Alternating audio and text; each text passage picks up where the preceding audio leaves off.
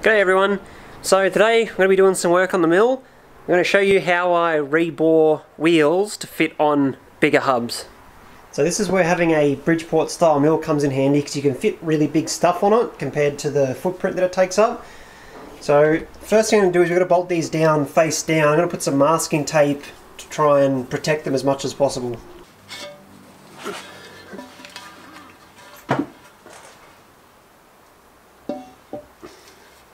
So now that the wheel's on the table, we've got to hold it down. These slots here are like a T-shape, like there's a lip on the inside. So I've got a little clamp kit here. You buy these in like a set, and there's a bunch of different size ones, but basically these are T-slot nuts. You get the length stud that you need. They're all like there's super long ones and short ones, and you pick out the size that you need. That slides in under the T-slot. Then you get one of the clamps. It slides down. The little teeth match up on that, and now I can bolt this down and it holds the wheel down to the table as tight as I need it. So I'll put another couple around it and then we're ready to start machining.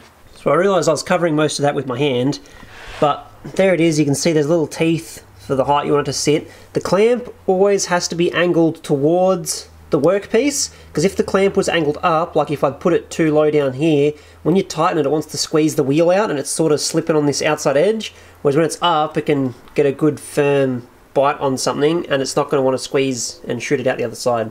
So this is the boring head fitted up in the mill now. This is just like a cheap one off eBay that I bought a while ago. So far it's done really well for me. I think it was like $200 or $300, and a good brand one is like $2,000. I don't know, it's such a massive jump. The only problem with it is, the way it works is obviously this spins around and you can see this cutter goes around and will bore out the size hole you want. Then to adjust the size of it, you turn this adjustment here and it will move the cutter in either direction. Normally each one of these little divisions on here would be 0.1 of a millimeter. This one is it's not a standard measurement, it's like the old Imperial American system, so it's really annoying having to convert backwards and forwards constantly. It'd be nice if it was just in standard instead of Imperial, but it's still usable. So all we've got to do now is get the center of this over the center of the hub of the wheel so we can start boring it. So normally I do this, I get it close by eye. Ugh, my hand's in the way. So we'll bring the boring head down close to where we're working, which you can't see again. I can see straight away there's a big gap here. When I'm on this side, it's way too far, so we'll start by getting it close by eye. So you can see our head now is pretty much tracing that inside circle bang on. So that's about as close as you'll get it just by looking at it. So now I'm going to hook up or attach a dial indicator to it, and we'll use the dial indicator to set the center position. So this is the dial indicator here. Basically, it looks like a little watch, I guess. And it's got this little arm on the end of it, and when this little arm moves up and down, you can see it reads on the dial. So every division on this is 0.01 of a millimeter, so I barely touch this little arm, and you can see the needle goes completely nuts. So we can use this to know exactly how close we are to stuff. So I'll attach it to this with a magnet, and we'll run it around the inside and see how far off we were by eyeing it.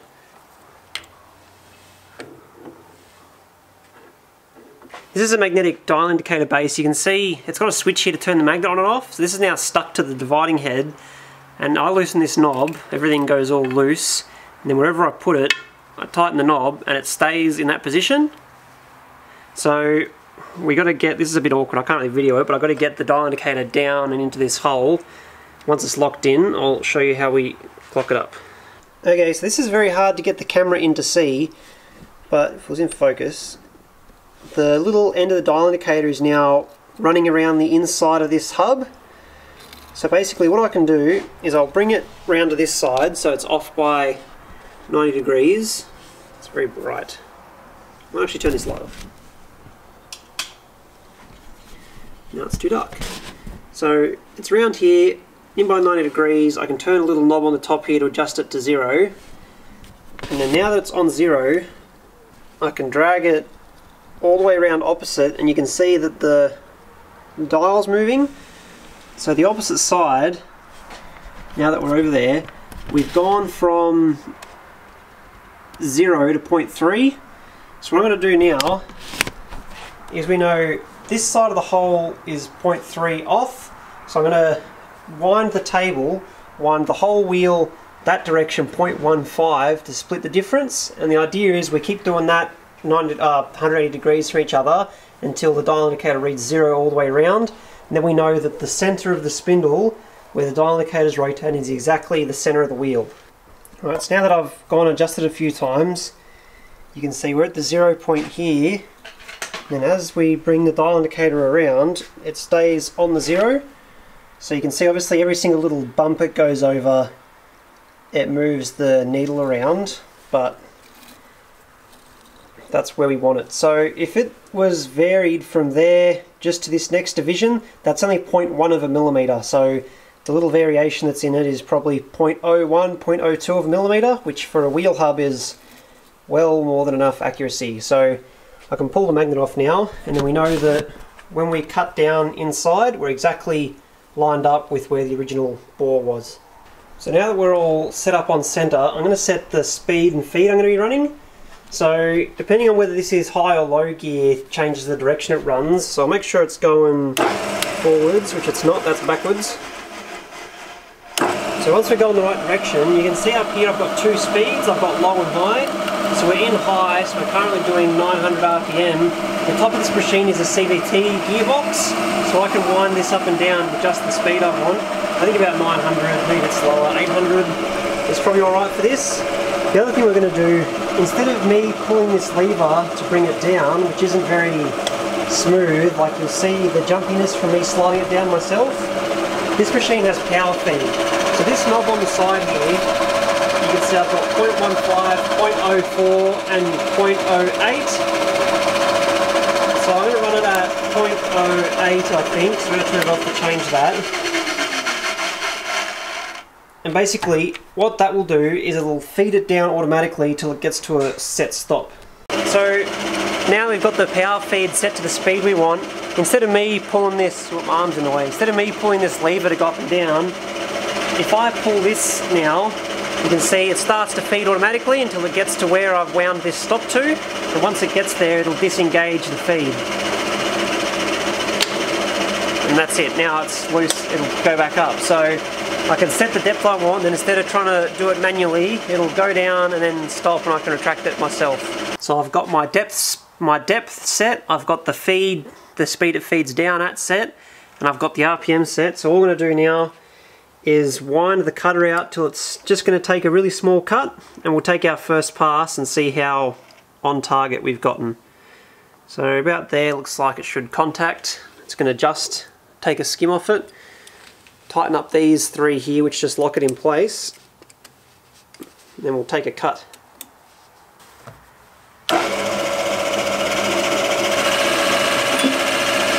So you can see it's just skimmed it, and once it gets to my set depth, it'll click and retract. There we go. So that looked like it took about 0.1, 0.2 off, and I can confirm my center is set correctly because I can see it's just touched all the way around. So what I'll do now is measure this diameter, and then let's say I need to go 5 mil bigger, I'll have to convert 5 millimeters to imperial, then I can wind this out 5 mil and it'll take 5 mil off. Except not 5 mil at once, probably take 2.5 and 2.5. So I'll measure it and then we'll start cutting. So before I've started measuring, I've just decided to rough it out a bit more, because I know that my diameter, you can see there's like a lip hanging over. The diameter I have to get to is that bottom diameter. So I can explain that better. So I'm just roughing it out a bit before I start measuring it. These lips hang out, and I need to machine the whole thing to this bottom diameter, so I'm just taking off the bulk of the material before I start measuring it. Alright, so I've just taken a few cuts by eye to get it about where I want to be, and I've got a little bit further to go, but now I've got to start measuring it. So normally for something like this you can just use the inside of the verniers, because this is what's accurate enough for this, but the verniers are actually too long to fit inside the wheel. So what I'm going to use is a telescopic gauge. This is slightly more accurate and it's much better at getting in tight places. So basically, where is it? They come in a set. You pick the size that you need. I need this one. you squeeze it, loosen the end, squeeze it closed, tighten it, and then when you undo the end, the ends pop out if they're not. These ones are pretty old. They got old oil in them, but basically once you undo them, the ends pop out. So these have been ground with like a bit of a dome on the end. So it's gonna be hard to get the camera in there and my arm at the same time. So if you can see that, you put it in, you pop it open, and then you sort of tighten it up a little bit so there's some drag on them. Make sure it's sort of set to the right size, pull it out, and then once it's out, you can measure it with the inside of the verniers, which is a lot more accurate.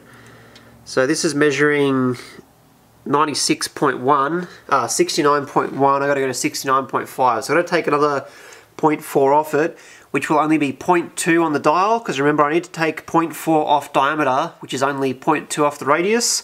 So I'll convert 0.2 into 0.005 of an inch, and then we'll dial it in here, and hopefully we'll run one more cut and we should be bang on size. So I've worked out I need to go 12 marks on the thing here. So I remeasured this a few times and then took an average on it. The telescopic gauge is something you need to get a bit of a feel for, so it's always good to measure it a few times and see how consistent you are.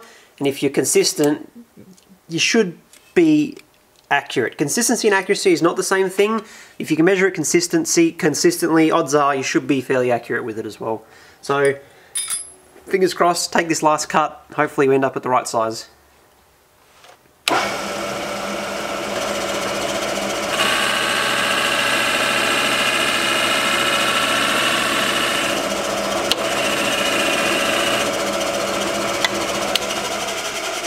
Cool, well that looked about right. We'll measure it and find out. Yeah, I'm just going to have to measure it with my arm in the way because it's too hard to reach around from the other side. Here we go. Whoa, 5.7, 5.6, so awesome. That's good, that's a relief, it's right. We're 0.06 oversize, so I measured the original ones. The original bore for this was supposed to be 66.9, and these original wheels when I measured them were actually 66.95, so the factory had given a 0.05mm clearance for this to fit over the center hub, because if this was exactly 66.9 and the hub was 66.9, they don't actually fit over each other, because two things exactly the same size mean that the two outer surfaces of atoms technically have to occupy the same space, so they don't actually fit together. So factory specs about 0.05 clearance, I've got 0.06 clearance. That's pretty much as close as it's going to get, 0.01 of a millimeter different. So that's good. I don't need to redo this chamfer because the factory one's still plenty of it there. So we'll get this wheel off and put the next one on.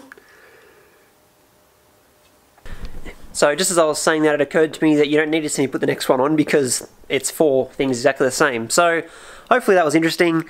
It's not really a how-to video for how to do something at home, but it is a how to do this video because normally you don't have this machinery at home. My job, my trade is a fitter machinist, which is doing jobs like this. So this machine, the mill and the lathe and the other stuff is something I wanted for since I was friggin' 5 or something, wanting machinery like this. So to even have it now and to be able to run it and in my own shed is really cool, to be able to finally have all the space and this stuff. These sorts of machines, they do come up really cheap all the time. So you can keep an eye out. A lot of the time they're big and they're heavy and they're awkward to move, so people are happy to get rid of them. That's sort of where this one came from. It was owned by a friend's older relative that passed away, and they're too big to move it, and the thing weighs a ton, and yeah, so you can get them. They're definitely not out of the question for a home shop. The mill is absolutely awesome. Anyway, I'm talking about too much stuff. These are sick. I love using them. Hopefully you enjoyed the video. Hopefully it was interesting, and I'll see everybody on the next video. So, goodbye.